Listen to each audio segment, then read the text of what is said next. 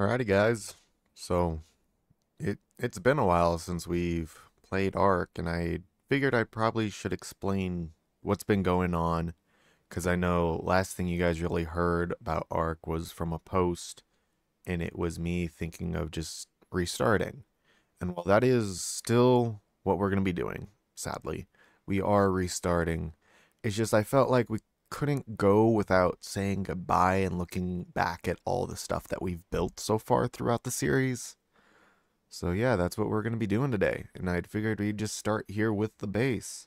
Now, this one is honestly the base I haven't worked the most on, but it is one of our nicer bases. I ain't gonna lie. The base I like the most is definitely Scorched Earth, and that's the one we're going to be heading over to next. And I will say one thing as well. You may notice some of our creatures are missing. Well, that's because I've decided to remove those mods from the from the server for now. We might add them back in, such as Breedable Rhinonanthia. That's one I'm like instantly regretting removing. I'm just looking through, seeing if there's better options now in terms of the mods that allowed us to have certain creatures breedable. A lot of our mods got also updated, like no untamables. The Deathworms are now available, so that's something on our way back I'm hoping forward to looking to. Or looking forward to, yeah, whatever. I lost track of what I was saying, but I really don't have much around this base to show except for my little workshop here in the farm. So this is definitely one of my better workshops.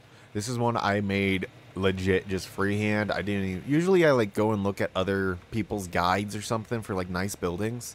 This is one I legit just freehanded, and it looks decent, honestly. I'm feeling like I'm starting to get better at building in the game as well, especially with structures.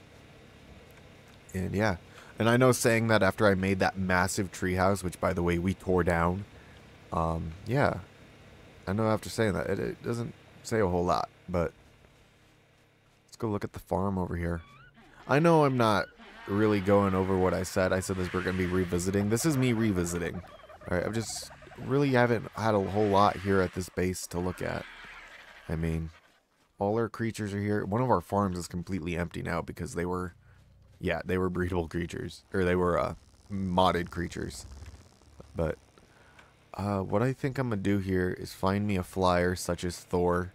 And I'm going to go upload my character, and we're going to go over to Scorched Earth and go look at that base. You know what? May as well. I mean, we're done with the series. I'm going to do it. Alright, we're just going around to look at stuff. I may as well just give myself the fly command so I can do it fast. Just giving you guys a heads up. So, you know what? Again, after we leave this, I'm not coming back for any of this stuff, so I'm just going to upload my survivor. I don't care if it drops on the ground. Alrighty, so we have made it over to Scorched Earth, but it looks like the game is a tiny bit laggy. I've been having that issue as well when I load into maps here recently. I do get a bit of a stutter. And I hear something growling outside.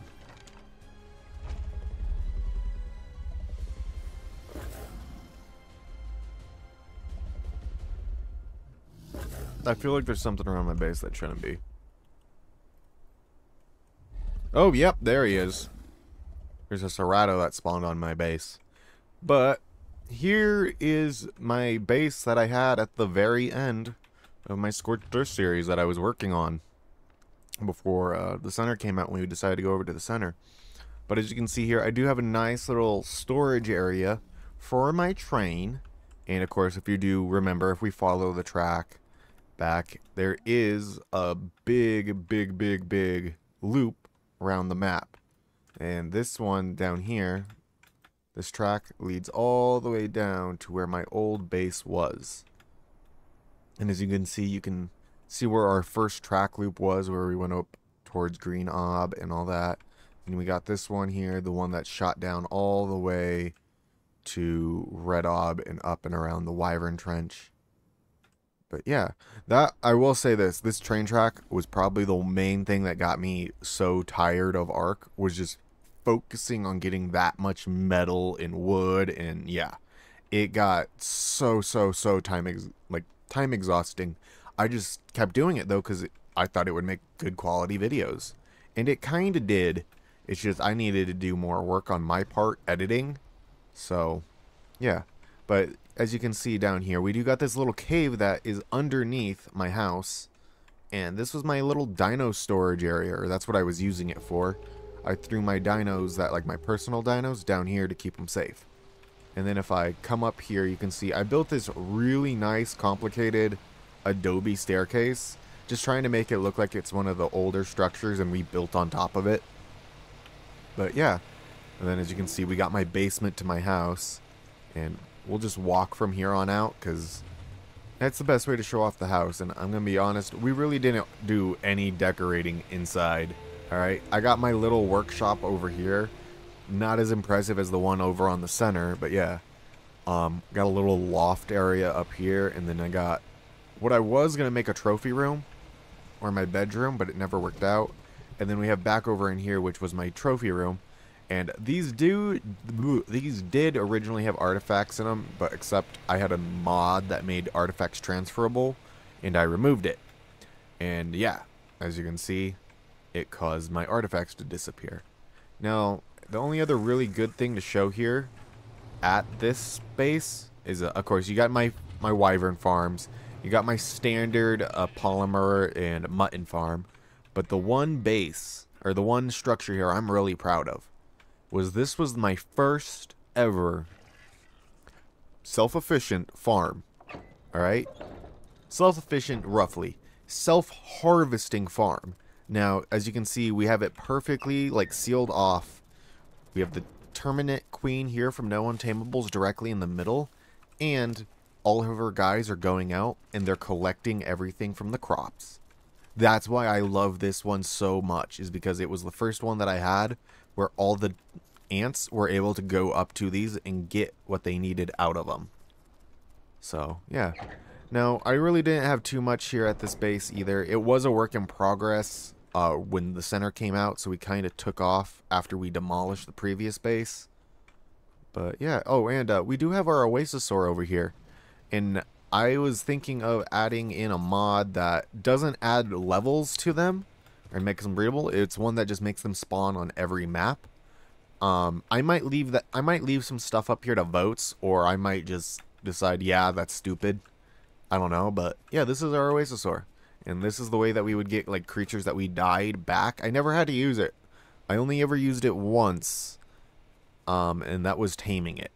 So.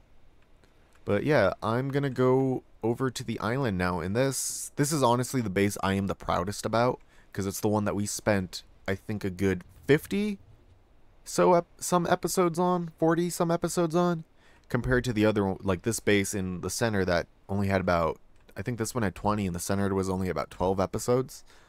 So yeah, let's head over to the island. And we are back, and here it is, people. My base. My base that I am the most proud of, because we quite literally have set up ocean perimeter defenses that quite literally just shoot anything that gets in sight, including the little fish. That was just so that way we could keep our water dinos safe, but as you can see, all our water dinos are gone. Now, mostly because they were modded, or because I packed them up and put them away. I think that's what happened. But ooh, yeah, this does cause a little bit of lag because I have so many turrets. But we had our Rhinonanthia landing pad, we ran back, and then we had the farm here where we had the poop and dung beetle farm. We had our flower and mushroom farm, but that mod's gone, and we have our bees here, which are, of course, producing us honey.